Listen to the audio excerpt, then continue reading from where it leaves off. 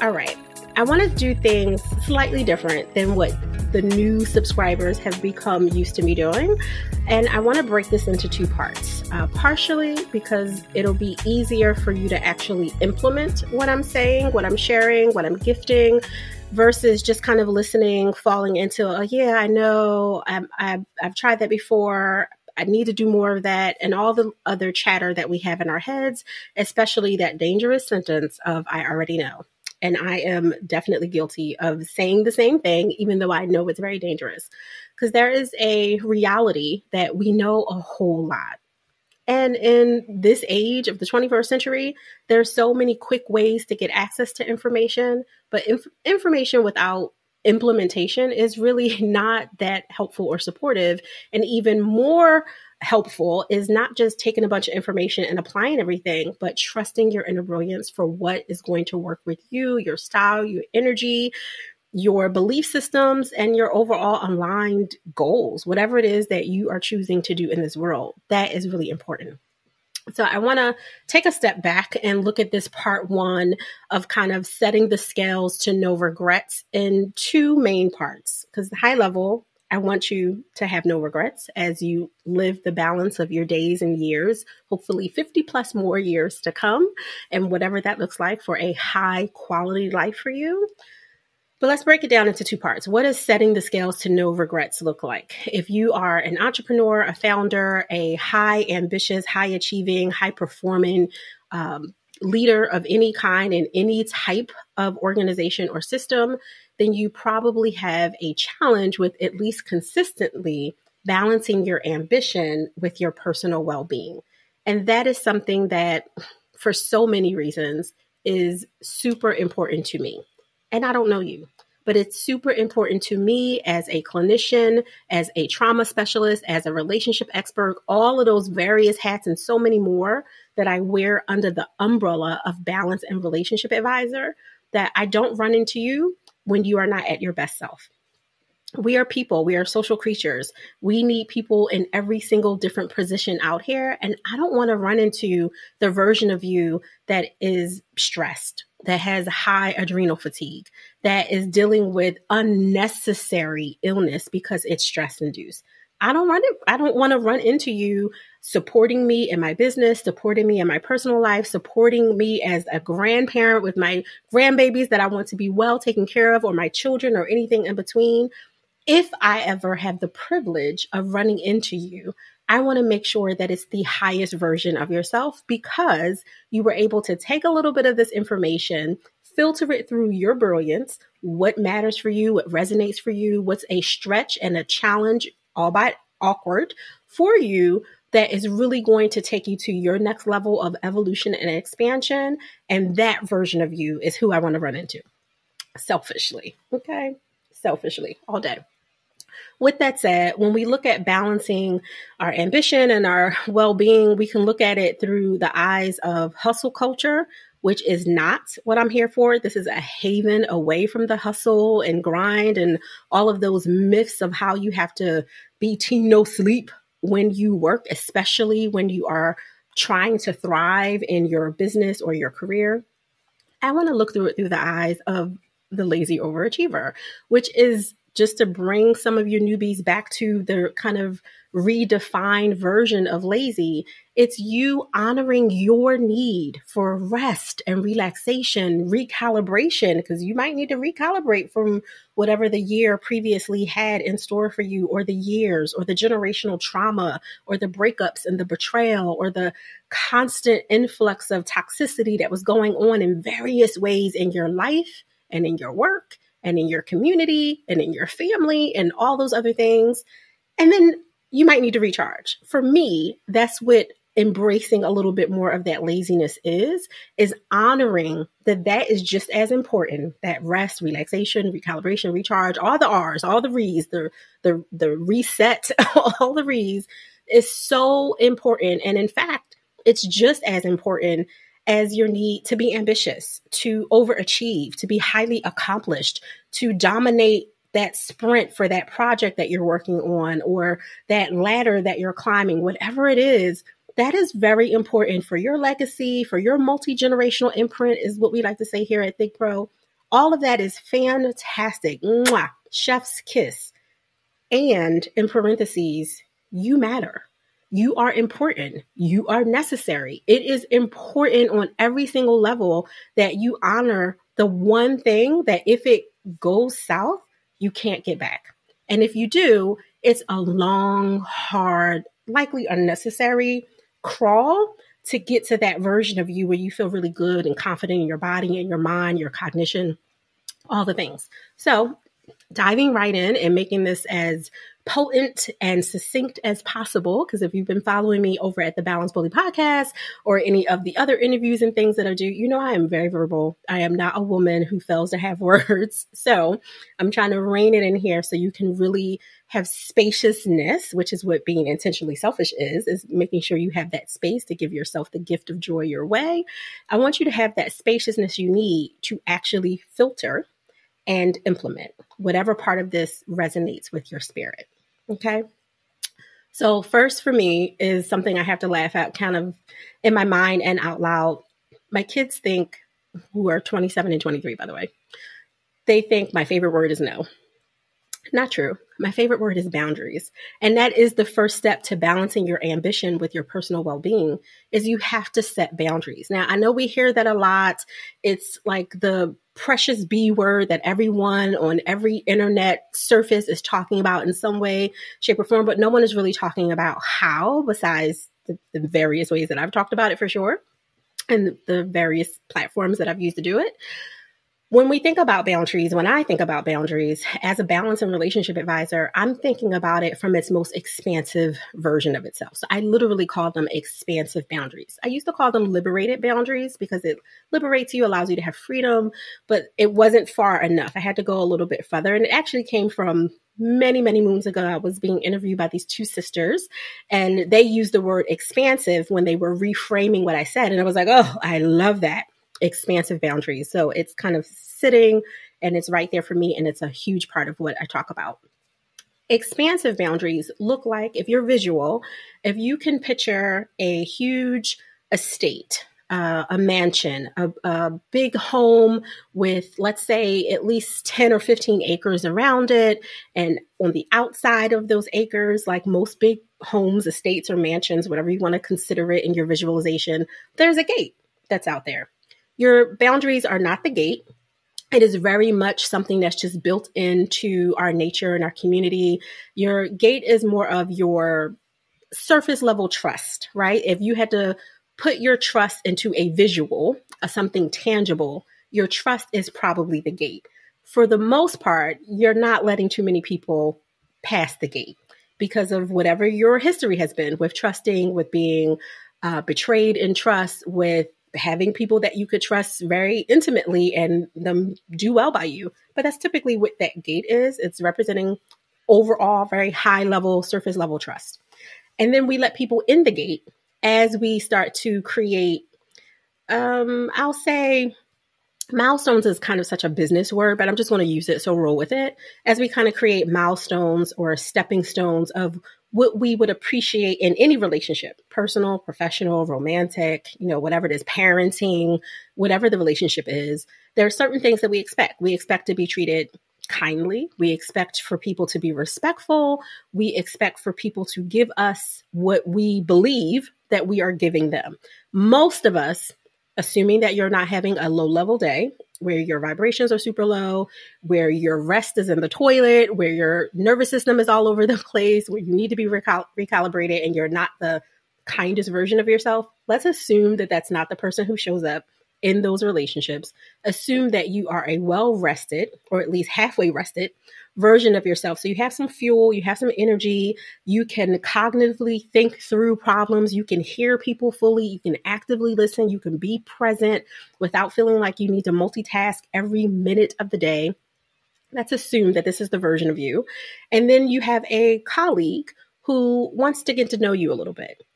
I offer, just an offer, that in order for you to have a good boundary with this new colleague, with this long-term colleague, with this new person that you're interested in building a friendship with, maybe a business bestie, whatever it is that in the back of your mind you might be tinkering with, that you dance before you date. Don't just let them through the gate and all of a sudden they're in your house, up in your kitchen, going through your drawers, going in the refrigerator. Like, let's not do that. Dancing can look in so many different ways, depending on your rhythm, your style, how many songs it takes you to work up a sweat, to get into flow. Just think of it that way. And let's also assume that dancing isn't your job, because then you can hit the floor and you go. And if you use that in this analogy or this metaphor, it will be challenging because you'll have way too many people on the inside of your gate of your estate than you really, really, truly should. So let's just assume you are a normal person with normal rhythm, with normal interest in music. And normal is not necessary, guys. I say that all the time, but in this case, work with the analogy. So you want to dance with them and you say, okay, let me take you through the gate. If you feel comfortable, because your discernment, your ability to trust your inner brilliance is telling you this person can come into the gate. Mind you, we have 10 plus acres around our state. They're way away. Your gate is way far away from your actual home of your heart, your mansion, your estate, whatever you want to call it. So there's plenty of space to say, let me dance with you up. Don't like it. Let me put you back on the other side of the gate. No problem, right? That's a whole different issue when we talk about having to give people eviction notices because they're in a part of our estate that we feel is violating, or they've been there too long, or they've taken up space and they're not in reciprocity with us. That's a whole different episode, if you will. And please, by all means, let me know below or email me or DM me at asknikita@bigpro.com whether or not you want more information on how to give eviction notices. But for now, let's focus on here. So we're dancing, which looks like, hey, would you like to sit and have coffee or tea or water or whatever? Have a 15 to 20 minute conversation with someone to get to know them as a person. Yes, if it's a professional relationship, you're probably going to talk a little bit of work, but let's not hide behind work, which I see a lot, like with the power couples and potent humans, which is my definition of amazing women founders, entrepreneurs, and entrepreneurial leaders. Many times they'll just want to talk about work because work is easy to hide behind, right? We can talk about work all day because we can project, what's going on with other people. That might be a reflection of really what's going on the inside of us, but we can put a name to it. We can put a company to it. We could put a project to it. We could put a insult with a vendor or some other miscommunication to it that's outside of us. But when we have to be introspective and go in, that's a little bit harder. So you just met this person. They don't owe you nothing. You don't owe them nothing. Maybe you do talk about a little bit more surface in your first dance with them. That's in the parking lot. You're dancing in the parking lot. So parking lot people might be there for a little while, right? But there's no particular time frame. They might just be really good conversationalists, people that you are interested in, that every once in a while there's something that comes up for you in your mind. You're like, oh, I could help this person with this by referring them, connecting them, introducing them, right? Like all those little things. Parking lot people, fantastic humans. We want and we need parking lot people. They are important. Even if you're an introvert and you prefer to just run into your estate and close the door and never have to talk to anyone, parking lot people are good. They give us a little bit of that social energy that makes us feel connected to the global consciousness. Just a little bit of what's going on in the world. It could be 2 people in your parking lot. It could be 500 in your parking lot. Doesn't matter. So whatever you feel is your capacity for those kind of intermittent, barely below surface conversations. Now, if you are someone like me, this is not a judgment, just a statement, that isn't really interested in surface level conversations because my purpose, my role, which is also anchored into my business, much of what I do is in conversations. So I'm really not interested in how's the weather, what's going on with your cat, dog, or frog. Dog is a little bit unfair because I am a big dog lover. So I'm probably really am interested in your dog, but that aside, I'm probably going to want to go a lot deeper and respect that you are not interested. You don't know me well enough. This is not an interview. This is not where you want to go. So there's a way to kind of handle that side of you by making sure you have deeper, intimate relationships on the inside of your estate. So setting a boundary with yourself around how you even allow people access to you is the first thing that I would recommend for balancing your ambition with your personal well-being, because people can drain us. That's not always their intention. That's not necessarily what we want to look at them for, like, oh, a human attaching, taking my energy, leeching. You may have some people like that in your circle or around you, work, personal, play. That's something that you'll have to be honest with yourself with. Trust your inner brilliance. Who are these people? What am I giving to the relationship? How can I give a little bit more? How can I take some of my power back? All these things are essential in deciding whether or not you want to dance with them to the first step of your estate. If you want to dance with them into your, remember, this is an estate, not just a traditional kind of small home. You have an atrium. So you have another way to filter, another way to have a boundary. Okay, great. This is a professional colleague that I met in another state. We had a great time. We're staying connected, and you really want to stay connected and you feel like it's deeper than parking lot conversation. Great. Bring them into your atrium. Remember, you have a huge estate. Want to go deeper, want to learn more about their family, want to show up at graduation parties and birthday parties for kids, want your kids to play together if you are at that stage in life where you have children and all those different things. Great. They're probably going to move into the living room of your estate. And we go deeper and deeper until we get to the kitchen. Now, no one's going upstairs except for your really intimate people, which can include some of those kitchen table people, but is likely not all of them. And not because you don't feel comfortable and you don't trust them, because your kitchen table people, you really do trust. You will tell them what's in your bank account if they really, truly needed to know for something, not just to be nosy, but if they really wanted to know, you would open up because there is a mutual reciprocal trust that is there. And the people who are at your kitchen table, you should be at their kitchen table. Because if you are not, there is someone at their kitchen table that they are talking about your kitchen table business with. So be really, really mindful of that on so many different levels.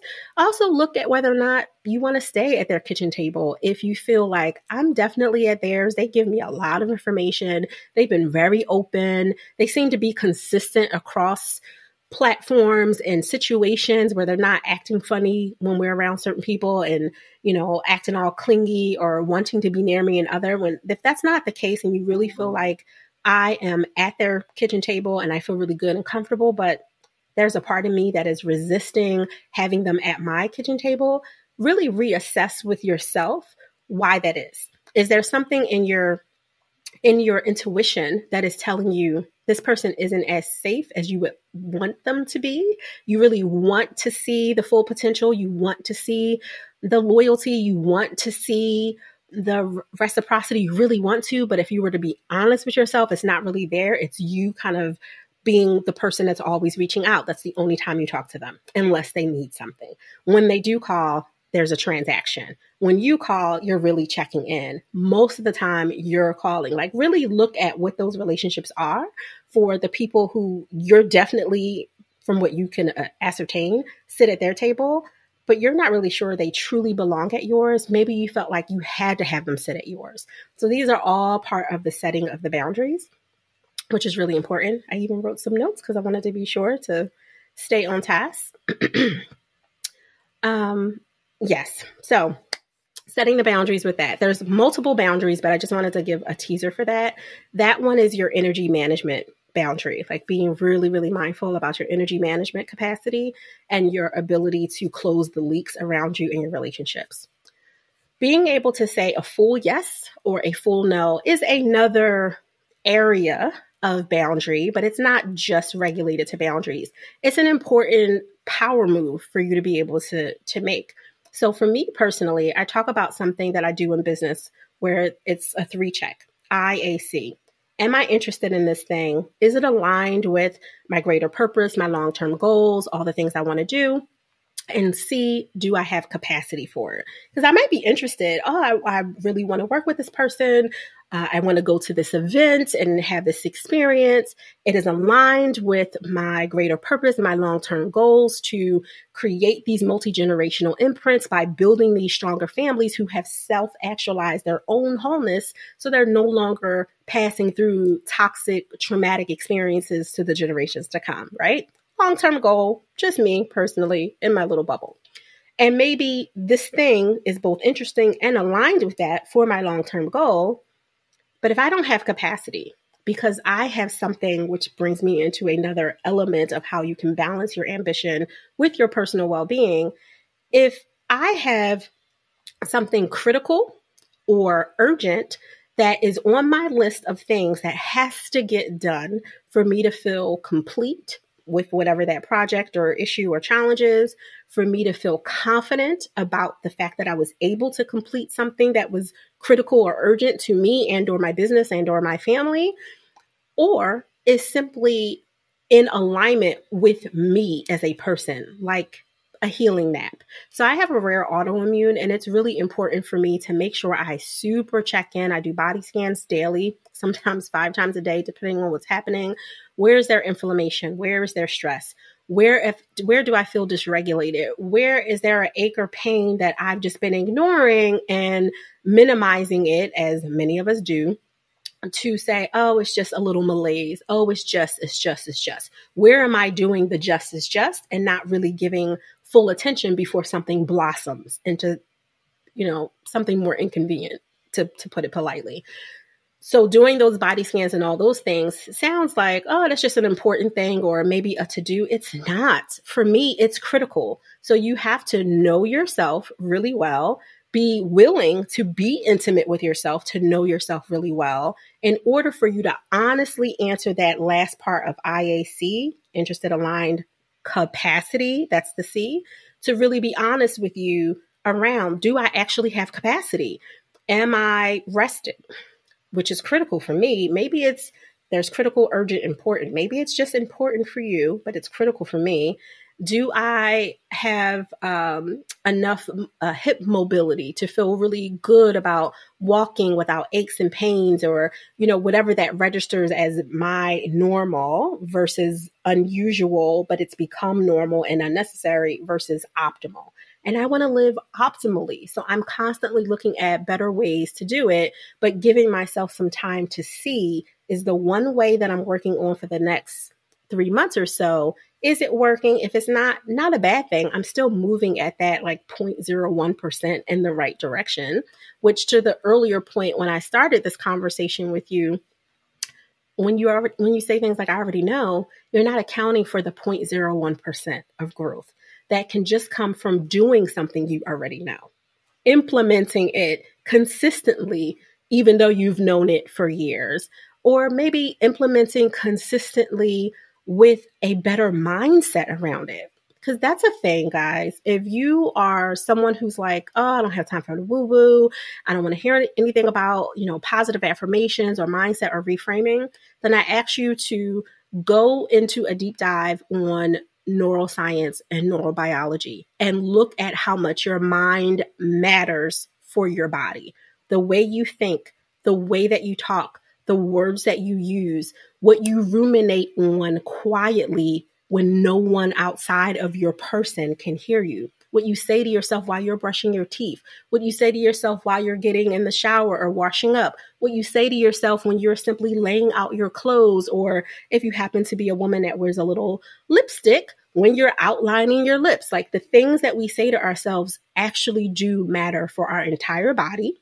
And obviously, anything that's going on in your body will energetically leak, good or not so good, into your environment, onto your children, onto your forever lover, onto your parents, if you are in proximity to them, into your friendships, into your other relationships, into your creativity or not, into your logical ability to process or not.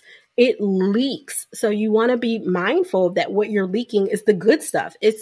I'm leaking righteous energy of enlightenment and positivity and love and peace and laughter and fun and silliness, as well as serious contemplation. And I'm leaking interpersonal skill adaptation because I'm showing you what I'm doing and not just talking about it. That's hard to do if your mind isn't in alignment with where you could be, because you don't really have capacity, yet you keep saying yes to things that aren't truly in the right vibration with you.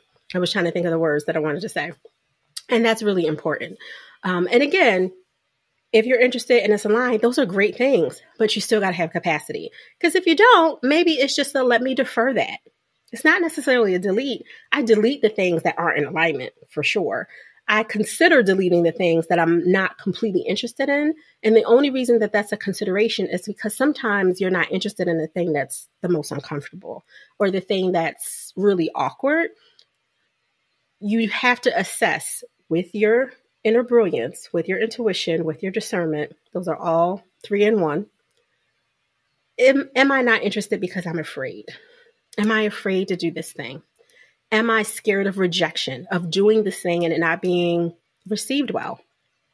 Am I afraid that if I do this thing that reminds me of this other thing that I did that really shot my confidence or really took me off my path or really, really, really, right? Like all the questions that come up, you should filter that to just triple check that the question around interested isn't being knocked out of the park because you're unnerved, because you're afraid, because you feel awkward about it. One of my favorite things in the world is to get awkward with people. And of course, it's in a fun, loving, helpful, healing way. But it's also to be a pattern disruptor, right? Like, let's disrupt the pattern of what you expect. If I'm a keynote in your organization and I'm coming in, guaranteed, if you have ever seen me, you know that I do a lot of pattern disrupt. And part of it is not coming from like, oh, I came specifically to do this thing.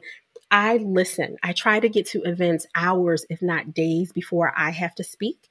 And I try my best whenever humanly possible, based on our schedule, our business, our family, critical and urgent, important things that are in the higher priority, to really show up fully so I can listen. And I typically don't wear the speaker's badge. I love to like surprise people when I get there, mainly because when people know what your label is, what your title is, if you're a part of programming, they definitely treat you a certain way. They talk to you a certain way. They limit certain things, or they give you certain things that they wouldn't had they known that you were the keynote or you were a major, signature presentation or anything like that. So I try not to, whenever humanly possible, without disrupting what the host or organizer wants. And part of that is so I can listen. So I participate like everyone else. I'm honest about my answers. Oh, what brought you here? Oh, so-and-so referred me. So-and-so connected me. I've been talking to so-and-so for a while, like whatever. So it's not like I'm incognito in a way that I can't build authentic relationships. I'm just not saying what my role in that particular performance for over the 2 or 3 days or whatever it is for that retreat or that conference or association event is. And what I love the most is people, not only are they surprised when I go up, like, oh my God, I was sitting with her, or she was at my table when we were doing rotating tables or whatever, is because I'm able to pull in things that I observed in a very natural and organic way and use that as a part of the pattern interrupt, which is super important. Otherwise, people aren't listening and tuning out. They're on their phone. You already know because you're overachieving. So you've been in rooms where you came to serve and give and do, and people were in a whole nother mood, and you had to do a lot of energy to pull them into the space. So one of the things that has been helpful is me knowing my capacity and all the things that are made me show up with a full yes, so I can be in integrity to that, but also being in a space where I can listen because I made room for it. That it's kind of tiptoeing into our next episode that we'll get into over the quality over quantity, but it's a huge part of what makes me successful in what I do and how I do it. So I just want to leave you just going in my head with a couple of things that I wanted to make sure we got to for balancing your ambition with personal well-being is obviously expansive boundaries and having them so that you can leak good stuff, because it's not really leaking. You're really allowing the good stuff, and you not leak anything that still needs to be recalibrated or adjusted through the filter of rest and relaxation and recharge and all the things. Making sure that you prioritize what is critical, urgent, and important is it's crucial, right? Like, I don't want to use another C, but that's what's coming up. It's very crucial to do so. A quick tidbit of how to do that is because I'm visual, I like to look at things in a very tangible way, even though I'm very esoteric and mystical and all the other ways that if you knew me personally, you would know to be true. When I think of things critical, I think of if this doesn't happen, the house is on fire. the estate is on fire. The business is on fire. The so-and-so is on fire. Like, this is critical. This must get done. There is no if, and, or but about it.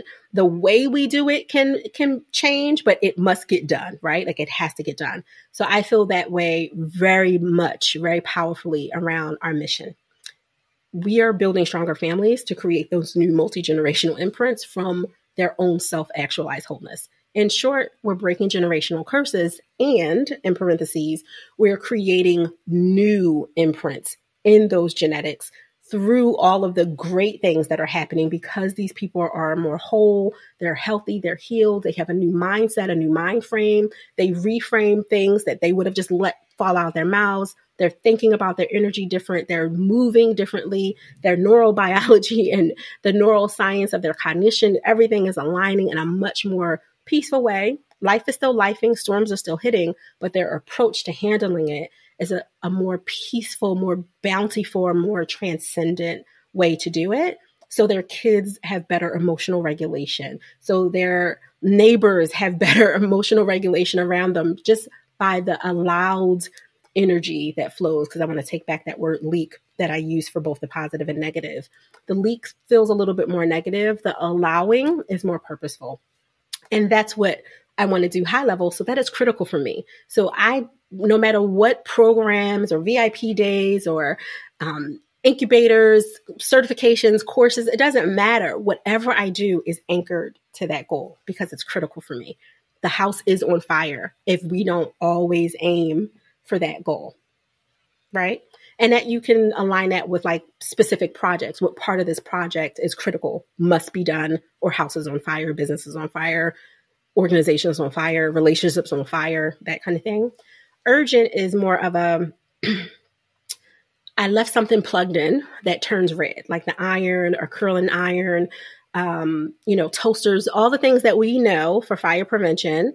You should not leave plugged in because there could be a current that comes through. Now, it's not critical because it's not a guaranteed house will be on fire. Many of us have left the toaster plugged in and nothing happened, right? But it is technically a possibility of something zapping through that current. If it's an iron and you left it plugged in, even if you left it off, there's still an opportunity for something to come through. The iron falls over, whatever, right? So that's urgent. That is I really have to pay attention to this before it becomes critical. I have to look at how to shape this, how to do this, who I need to pull in as resource partners, power partners, referral partners, whatever, to really help this thing go in the right direction so it doesn't become critical, right? So critical, house on fire, urgent, be really wary, got to check that, got to do whatever I need to do to unplug things so nothing goes on fire. And then important is more like the batteries need to be checked in the various things. Your carbon monoxide detector, you need to check that. Very important, right? Like, it's important. It doesn't necessarily mean it's critical if you know that pretty much I change them twice a year, like I should be good, but it's important. It's something that you don't want to not do and not do in a timely manner, but you might be able to push it a week or two. So that's something that, or you can even delegate that. The important stuff you definitely should be delegating as much of the important stuff as you can, because then it opens you more up and gives you more spaciousness to focus on the critical and even the urgent. And if you have the resources, by all means, delegate and outsource the urgent parts as well, which again, I'll circle back in a part 2, but I wanted to make sure that I gave you guys that. And of course, the most important, which I think I've said multiple ways, but I'll say it again, is you want to infuse balance by making some actual dedicated space. So for me, that looks like permission to pause breaks throughout the week, which could be 20 minutes on a Monday that gives me a little bit of an elongated lunch period. Or maybe I shorten my day by a half an hour because that's important for me to really like conserve my energy, especially usually midweek is very full for us just because of other people's schedules and how it works. So Mondays, I try to keep light on my scheduling time, light on my connection time. Really only critical and urgent meetings for the most part get on Mondays because that's more of a preparing for the week a more on the business versus in the business attitude that I have on a Mondays as a business owner for 13 years. And it's different for everyone, but that's how I like to keep my Mondays, a way for me to infuse breaks. But I have them scheduled on my Monday, where Tuesday through Thursday swing with heaviness and heat on it. So that might look like 2-minute breaks where I'm just blowing bubbles. I wish I had some out. I do. I might blow some bubbles, and blowing bubbles sounds silly. It is. It brings me back into a spirit of childhood, which nostalgia is so good for your brain. It's so good for your body. So much nerding out that I could do about that, but let's just keep it G. Blow some bubbles. You're doing the deep breathing. You're having a little fun. Hopefully you get a laugh or two out of it. Somewhere between 2 and 3 minutes is all you need. You've just massaged your inner organs. You've done a lot of stuff in 2 minutes of blowing bubbles. It's a really good thing. And I actually keep quite a few of them with me, and I give them to friends and family too. Blow some bubbles, have fun, tap into your inner 5-year-old, right? And that might be the only thing I can do on those really, really full days besides hydrating, keeping myself, nourished with snacks. My youngest, who's 23, teases all the time. She's like, all you eat is berries and carrots and nuts and things. Like, I actually eat more than that. But when I'm having really full days, I just need a little protein, a little nourishment, a little energy coming from some really good complex carbs to come my way so I can keep the beat and not in my day so exhausted that now I don't have energy to cook dinner. I don't have energy to talk to my forever lover and souls have. I don't have energy to be attentive when my 23-year-old wants to share how her day at work went or whatever the case is. Or our grandbabies who both have ASD might need a little extra attention, even more than toddlers would typically need, to make sure that they're learning and growing sufficiently with their specific way that their brain works. And our youngest grandson also has sickle cell disease. So there's a lot of things that are going in there in that pot that I need to have energy for and focus. And if I hammer myself at work on a regular basis, I'm not saying that I don't have those days where I'm like, woo, honey, I can't do anything else. But I try really hard to not make that a pattern, right? To not have too much of that going on. So just being really, really mindful of that with yourself. So bubble breaks, deep breathing breaks. I like to breathe through straws when I do 4, 7, 8, 4, 4 seconds in, hold for 7, exhale out your mouth for 8, and hold at the bottom of that exhale for a count of 4. Do that 5 times.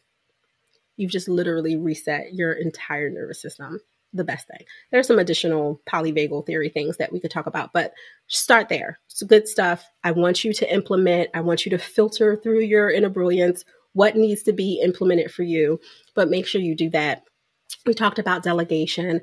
The only thing we didn't talk about here, which I think I'll just go in a little bit more on part 2, is the space to self-reflect and celebrate. Reflection is something that many of us do too much of, because we reflect to the point that we're ruminating over it, perseverating over it, analysis paralysis, can't move forward. I don't want you to reflect to the point that you go so backwards that you move all of your accomplishments into a space of disarray, or where you don't even see them as accomplishments anymore because they were so long ago that you start to take for granted all the hard work that your former self knows that you did do and that you did put in. But it's easy to have that happen if you feel like there wasn't anything notable in a certain amount of time. If you didn't get an award in the last 2 years, if you didn't get a call out, a shout out, whatever that looks like these days, online or offline, in a certain amount of time, if you hadn't made a certain amount of money in a certain amount of time, or had a stretch of, 6-figure weeks, or whatever the case is, that is your kind of like, hey, I used to be able to do this, or I did that thing one time. And then you kind of disacknowledge it. I know I'd be making up words. It's an Akita-ism, roll with it. But you disacknowledged it by saying, well, that was so long ago. And you did it. You participated in it. You co-created it with whoever you were involved in that with. You did it at one point. It still matters. Even if it was one thing that you did, it still matters. And your life is proof that you can do hard things. So sometimes reminding yourself of that is really crucial. And that brings you to that swing of celebrating. Reflect, yes. Reflect so you can pull the lessons out of things, the nuggets, the reminders, the ahas. Yes, reflects. And in parentheses, make sure you celebrate. This is all how you balance your ambition with your personal well-being. You must celebrate. Celebrate that you woke up this morning. Celebrate that you have cognition of mind. Celebrate that you have mobility of limbs. Celebrate that you have breath in your body. If you need to start there. I mean, I do that anyway, but if you're like, well, I don't have any big thing to celebrate, start small and micro stack it and then go bigger. Notice I started with the inside of my body. I bring everything back to the body because trauma lives in the body, but so does triumph, right? Like, let's really remind ourselves of that. So bring it back to the body and then go out, starting with all the things you are grateful for, all the things that you can think about in that moment to celebrate, even if it's just 2 or 3. Like I said, breath and body, mobility of limbs, cognition of mind, whatever. Then go out.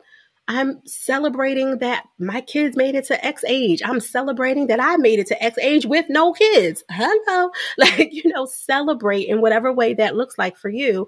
And then go out into your professional accomplishments, certifications, school projects that you completed that have nothing to do with a certification or degree at the end of it, but just things that you did that was really challenging when you worked on them and you completed them. Celebrate and then go out to those other external recognition, validation things like degrees that, clearly you got the degree. So that was external validation that you completed something, or a project that you won, or an interview that you landed, whatever that is, go out that way. Because by the time you get there, your energy level is already going up.